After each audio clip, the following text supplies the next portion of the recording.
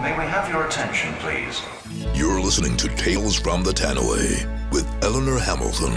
When you catch a bus, a train, or put your shopping through the self-checkout at the supermarket, or use a smart speaker or SatNav, someone nearly always talks to you. Sometimes they're a bit annoying, and sometimes you barely notice them. But they're always there, following you around.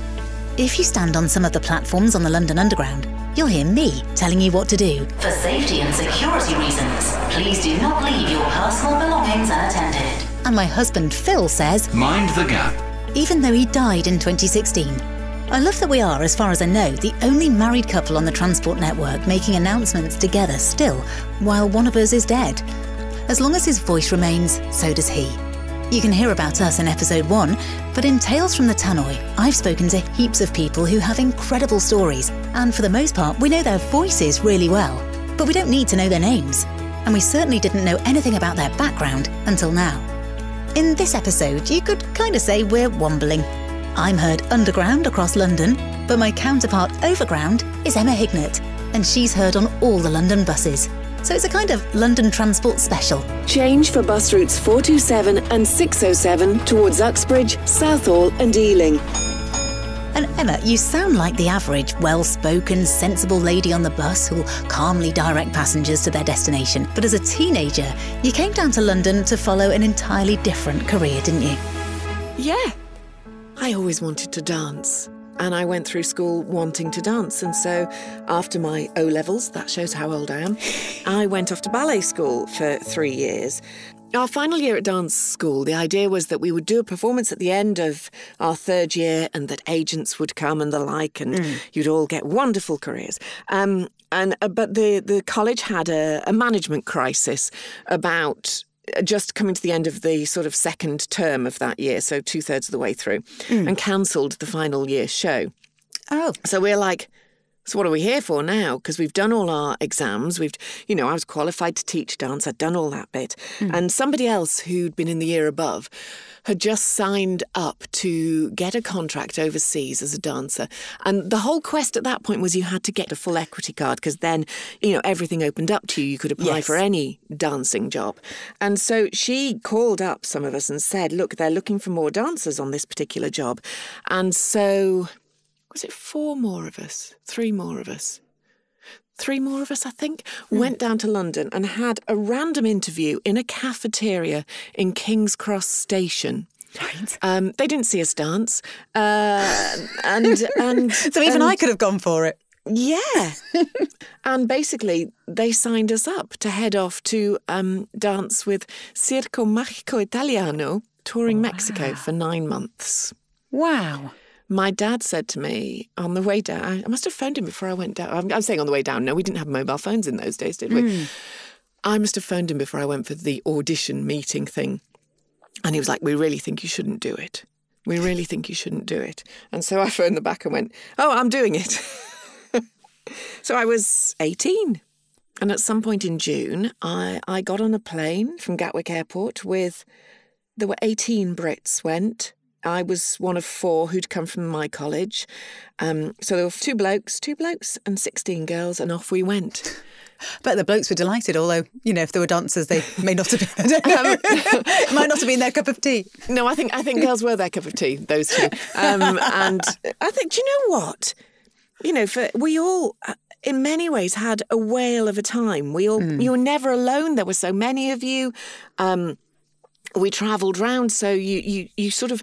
It was a great way to do it because you didn't sort of pitch up and there's your roommate and you're together for 9 months and you're tearing your hair out. We'd go to a different hotel. We could get 6 people in this room. It's cheaper for us, right? Everybody in. So you change who you're with every week in a different hotel, and I think that kept it quite sort of relaxed and kept everybody it got on pretty well for 9 months. But boy, what an experience. That's amazing. Because I must say that thinking about your dad's reaction, when your kid says that they're going to run away and join a circus, most parents are probably not very pleased about it. Yeah, I think It was harder for my parents, and I only found that out years later because I was off on the adventure. It was the days before the internet and before emails and before FaceTime and before Facebook and before mobile phones. And because I always had this thing of being fiercely independent, so I was earning. Therefore, I would phone home when I could afford to phone home, which actually wasn't what they wanted. They wanted me to phone home every fortnight.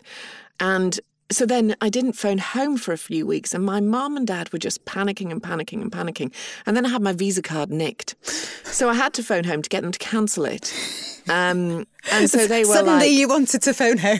That's a fairly typical teenager. Yeah. So then I was, But then they were sort of like, you phone every fortnight. So I used to phone and reverse the charges once a fortnight from then on. A dutiful daughter. But yeah, it was a bizarre experience when you look back on it. But yes, I did run away to the circus. And, so therefore, I have one child and I cannot deny him at any, I keep coming back to the fact, well, I ran away to the circus. What am I supposed to say? Yeah. I can't say, I really wish I'd gone to university in retrospect, because I had the freedom to go and do the mad things. So what kind of performing did you do over there? I was a showgirl. Wow. Sounds very glamorous, wasn't it? Well, I suppose it has to look glamorous. I mean, we used to joke, the whole thing was that you were to look attractive, and they marketed this circus as having 25 bellezas internacionales, which is 25 international beauties.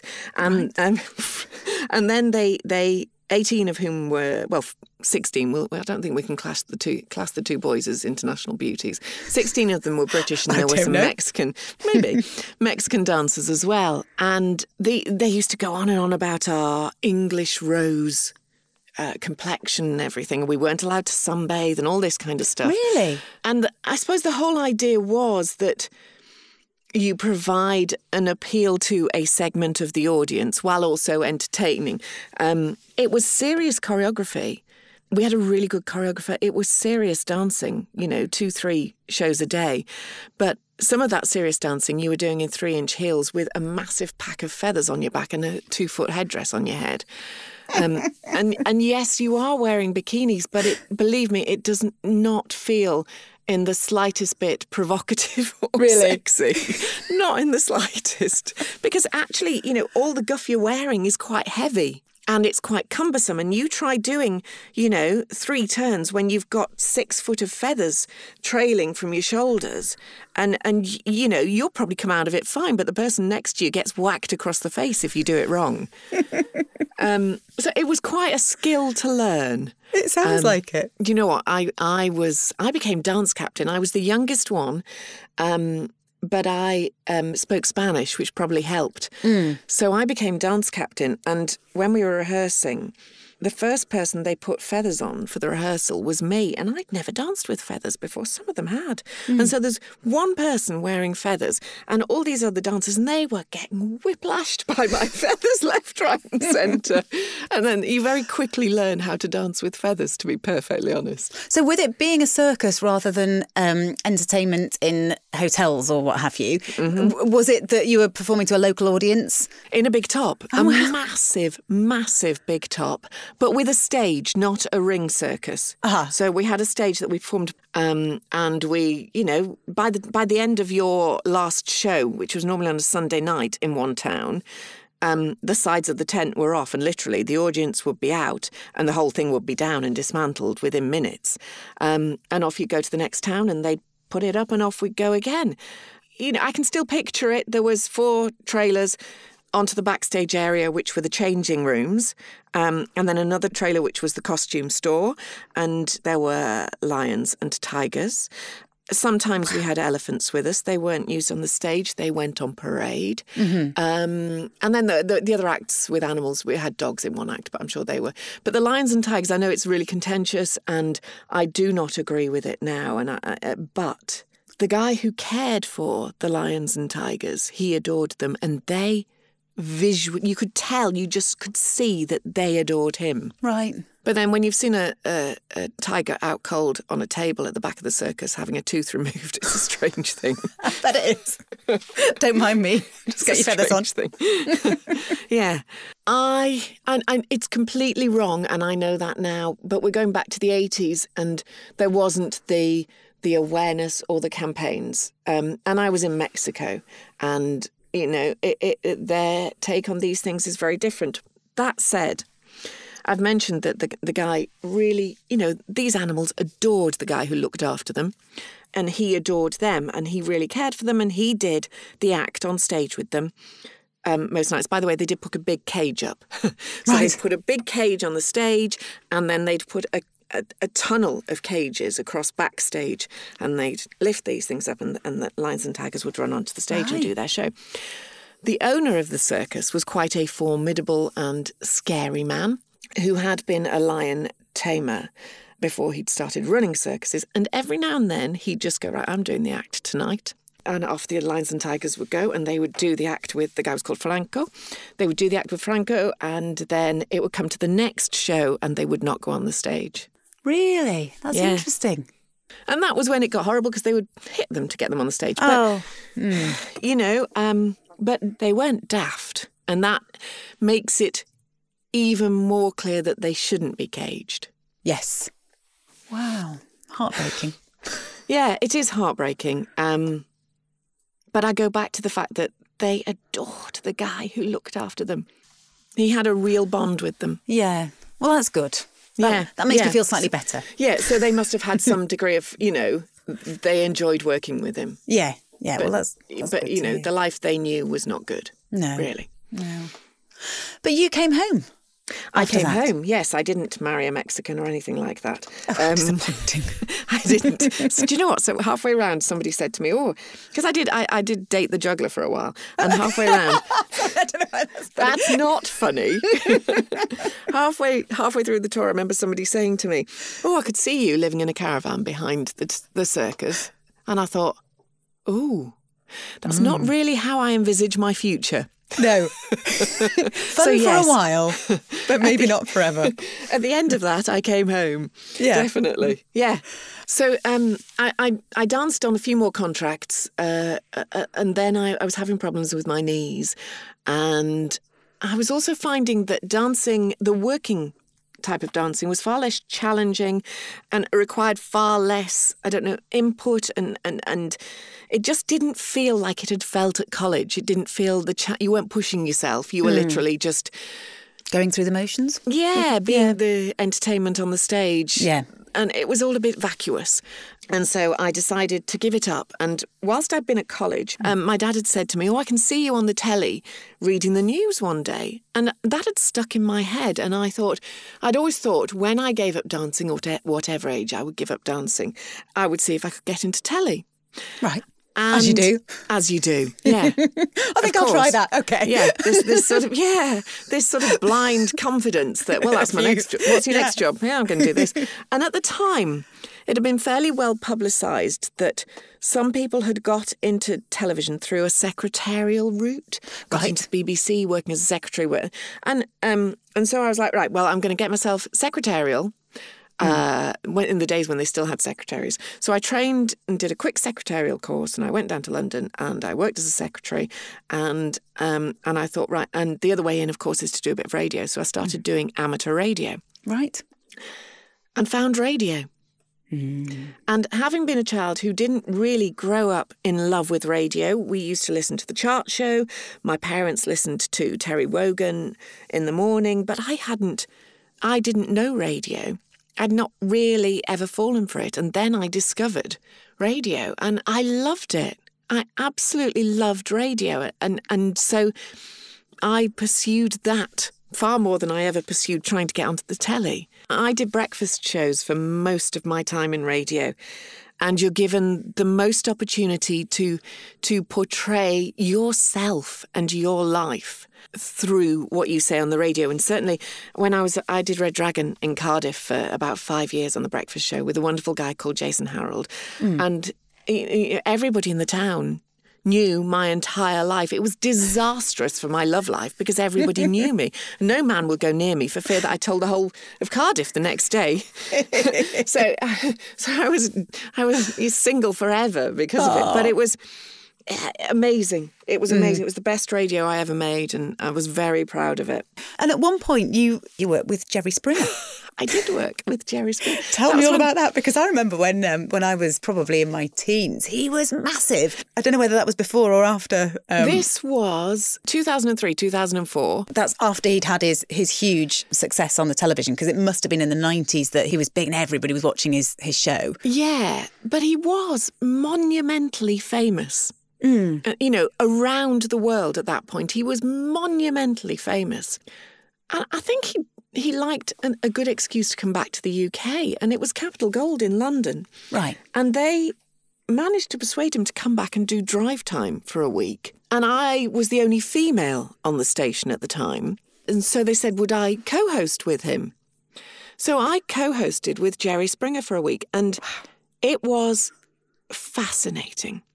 And you know, he was a very different person from that person portrayed on the Jerry Springer show. Yes. He was... You didn't decide to have a fight with the newsreader or something just to see what... No, he didn't fight anybody. He was nice. He was very into politics. He was great company. But this is the thing I remember about Jerry. Before the show, when you were planning what you were doing in your show and you were walking, it was a very long corridor to the studio, and you'd plan together and you'd walk along the corridor together, and we'd be like, we're going to do this, I'm going to do this, and we'd do the show, and he would be focused absolutely on what was happening at that time in the studio, what was going on, etc., etc. The moment that show finished, he switched off. And his brain switched on to the next thing he was doing. And I didn't exist any longer. Wow. And I could walk back down the same corridor with him, and he would literally drop the door in my face, the swing door. It was every day it was exactly the same. He just, that's it, it's over. And he obviously was onto something else. So it wasn't an unkindness, it was just kind of... It was a focus. It was an unbelievable focus. It was odd. It was, I've never come across it since. I'd never come across it before, but it was, you know, it was a strange thing to kind of witness. Yeah. But he was, you know, he was a lovely guy, and it was a real privilege to just be thrown into that madness for a week. Yeah. I guess not many people can say that they've worked with Jerry Springer, not in a positive way anyway. I mean, they might have sort of ended up on his show being screamed at by some awful relative. But he sort of distanced himself from that. It was sort of the way the show had evolved to make it famous in many ways. And he kind of distanced himself from it. But I do wonder, do you know what, if I somehow met him now or even just engaged with him on Twitter, you get the feeling he probably wouldn't even remember me. So if he got on a bus in London, he would go, oh, it's my mate Emma. I suspect not. Oh, what a shame. It's fine. It's my, you know, I know I did it. Yeah. You know. Nobody believes you, but it's... Are there any photos somewhere? Have you? Oh, well, that's all right. No recordings, though. I probably have got recordings somewhere. Yeah. I'm sure I do, but you know, things like all those recordings in those days were on cassettes. Yes, or I know. At best, CDs. I interviewed Brad Pitt at one point, and You're kidding? Oh, I did interview Brad Pitt, and that I've transferred to digital. I bet you did. I interviewed Brad Pitt and Joseph Fiennes on the same day. Wow. Joseph Fiennes was gorgeous. I bet he was. Yeah, actually, I think I'd rather, you know, if I had to choose. Brad Pitt didn't do it for me. No. I think he'd had enough of interviews. I was the last one. And he gave me a one-word answer to every question. I had 6 or 7 minutes. I mean, literally, they started the stopwatch. And I had 2 pages of questions, and I was like, this will be fine, be fine. He gave me a one-word answer to every question. I was through it all in about 40 seconds. I was like, oh, what a shame. I think he'd had a bad day. Yeah, quite possibly, but you know, maybe you should have turned up in your feathers. Well, do you know, it's funny you should say that. I do remember, because it was at one of those posh hotels in London. Which one was it? One of the ones on Park Lane. Is it the Dorchester? I think it is. And, you know, there's this sort of pooling area of everybody who's turned up to interview him. So there's somebody from the BBC, you know, you recognise them all. There's BBC News and there's Blue Peter and you know, and This Morning and whatever. And I recognise them all. And I remember saying to my producer, I remember what I was wearing. I was wearing jeans and a black shirt, long-sleeved shirt. And I remember saying to my producer, I am distinctly overdressed for this, aren't I? There were a lot of boobs out. A lot. I can't imagine why. Do they really think they're going to pull him? Look, you know, if you can't try. I know. Well, yes. Yeah. Yes, I was obviously just too naive. You probably were. Or either that or I must have been focused on some other man at the time and not on the pull. Oh, brilliant. So when you left London, went up to the northeast. I came up to the northeast to run a radio station. Right. Changes in radio, was made redundant, went into public relations. Right. But at the point where I came up to the northeast was at the point where I'd just done the demo for the London buses job. And I got the job. So I then was flitting back to London once a fortnight to record all the bus stops. Yeah. And I met my husband, about 2 years later. Mm-hmm. Yeah. Husband to be. He wasn't for, yeah. Well, I didn't think you'd gone straight into it. But, I didn't go for one of those, meet and marry on the same day TV programmes kind of thing. So no, with your history, I wouldn't have put it past you. I know you wouldn't. I used to be so prim. But do you know what? The funny thing about you is that you do your voice does sound quite prim in a lovely way. And the thing is that when we've met in the past, you've always seemed so normal. And and the idea that you've actually been a showgirl and what have you, and worked with Jerry Springer and not got your tits out in front of Brad Pitt and all this kind of, that's the only bit that I can believe, actually. But I remember having a conversation with you a few weeks ago. We were talking about the way that they'd picked your voice, the selection process of your voice, which is really interesting because the word that you used, which I wouldn't have particularly used, but I understand what you're trying to say, is that they picked you because you sounded bland. That was the word the PR girl used. She went, oh God, I don't mean it. But it is that. And then she qualified it by saying, you're not going to offend anybody. Exactly. And that is why you are so popular as the voice of the buses and why you because and I know that Phil was picked for a very similar reason because it tells you everything that you need to know, but you're never going to listen to it and go, I wish she'd shut up. Yeah. That voice is on it. There's nothing annoying about your voice. But I've always said that the best thing is there isn't a Facebook group that hates me. That's about... I've said it in public now, so somebody will set one up. I'll set it up. Gee, thanks. No, really joking. I can return that favour. I know. No, that's really interesting, actually, because I know that there are, I know there have been Facebook groups complaining about, voices on some systems. Yes. And I'm not thinking of public transport, I'm thinking of something else. But all over. Yeah. And actually, I think that we can all agree that we hear voices out there in the great wide world and think, maybe you could have picked a professional to do that, especially if you're going to be using it so much.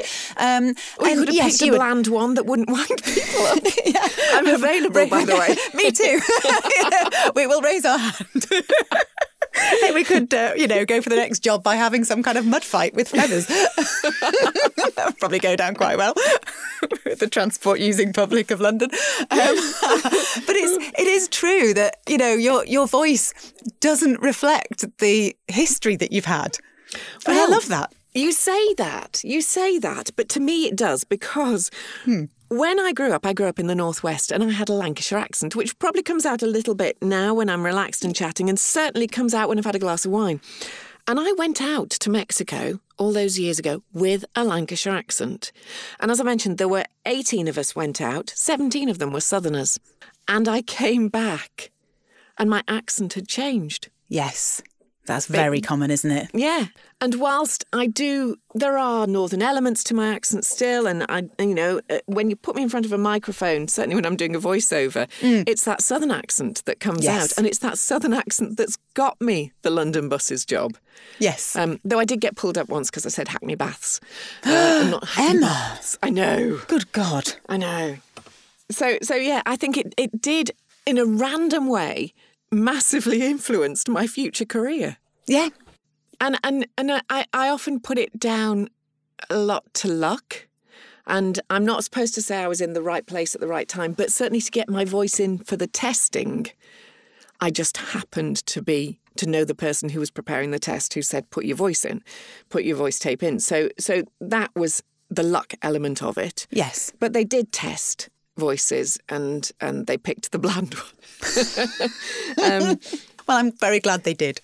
Well, I'm very glad they did, because it's changed my career completely. Yeah. Again, I didn't have a voiceover studio back in those days. And it did influence where my career has headed. And the voiceovers as a business throws up so many different things every day. Yes. So one day you're telling people how to fly planes. And the next day you're telling a doctor how to use certain medication. Yeah. I love the variety of it. I love that. I love the fact that you go in and you're a different person for every job.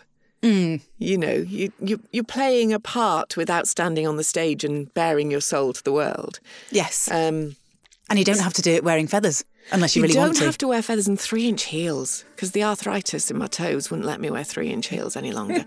and you do it, I call my studio my panic room, because it is a sort of, a padded cell in many ways. And at the moment during lockdown, what an amazing thing to have in the house when you've got kids around. Oh my God. Somewhere to get away. Mummy's working, still working. She's been working for 12 hours non-stop. Sorry, guys. I know. So yeah, it's lovely, and long may it last. You've been listening to Tales from the Tannoy with Elinor Hamilton and Emma Hignett, with music from Beats Bakery. This podcast was produced by Carl Svensson from Tadar Media.